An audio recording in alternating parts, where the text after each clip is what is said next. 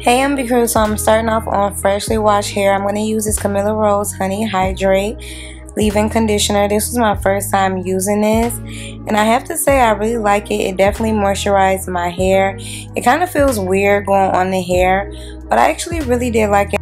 So I definitely will be using it again. I did let my hair kind of air dry before I decided to start styling it. So for my twist, I'm going to be using some olive oil, and I'm also going to use the Camille Rose Aloe Whip Butter Gel, and I kind of like mix those two together, and this is just what it looks like. So basically what I do is I go in with the Camille Rose gel. Well, it's not really like a gel, you guys, it's really like a butter, honestly. So I put that on my hair first, and then I go over it with olive oil, and I find that that helps with like me not getting any flakes or anything like that if I get a little bit too heavy handed with the product. But I really like this product, you guys. It moisturizes my hair so well. It is definitely one of my favorites. It does give really good definition, but I'm actually not trying to get definition. A lot of times after I wash my hair, I like to go through my hair section by section and twist my hair just to detangle my hair really well, to feel if I have like any single strand knots.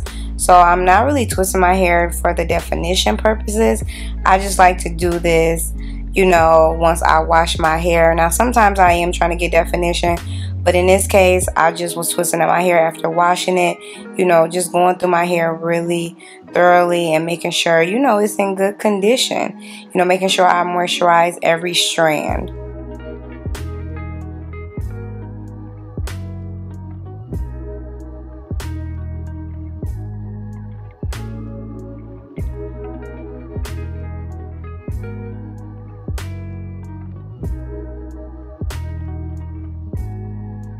So once I'm all done twisting my hair, I'm going to go in with the Camille Rose Cocoa Nibs and Honey Ultimate Growth Serum.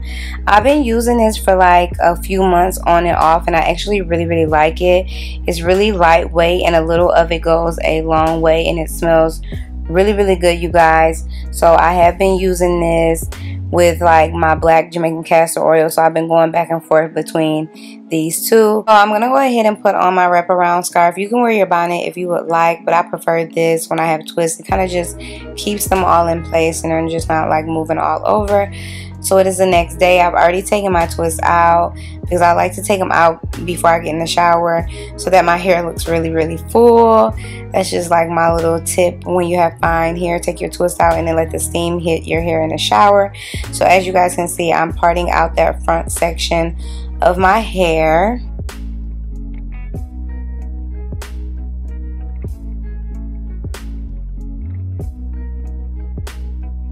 Literally just gonna do a really quick style. As you guys can see, I just parted my hair on a slant, but you can part your hair however you like. I'm gonna use a little bit of Eco Styler gel. You do not have to use gel, and I'm just gonna go ahead and brush that through, and I will be putting a flat twist there.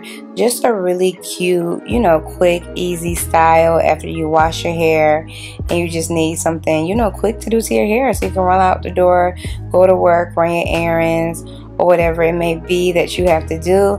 And I'm gonna do the same thing on the other section of hair. Y'all, the reason why my edges are already laid, because I actually had to film this part over because, yeah, my camera wasn't recording and I thought it was. So that's why they're already laid, you guys. I usually lay them after I do the twist, but like I said, I had to redo this part, but no worries. So now once I'm done with the twist, I'm going to take a closed bobby pin and pin the ends of the twist going back into my fro, and I'm just going to kind of fluff out my fro with my hands, and I'm going to go ahead and now lay down my edges. This is optional. You can just brush them all the way back if you like.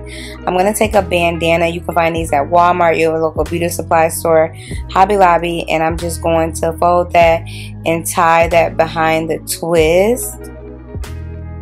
Go ahead and take my pick and fluff out my fro, and this is the final look of the style. Super cute, an easy style you can do after wash day. I love it. It is definitely one of my go-tos, you guys. And yeah, so I hope you guys enjoyed this quick little hair tutorial. I hope it was helpful. Thanks for watching, and I will see you all on the next one. Bye.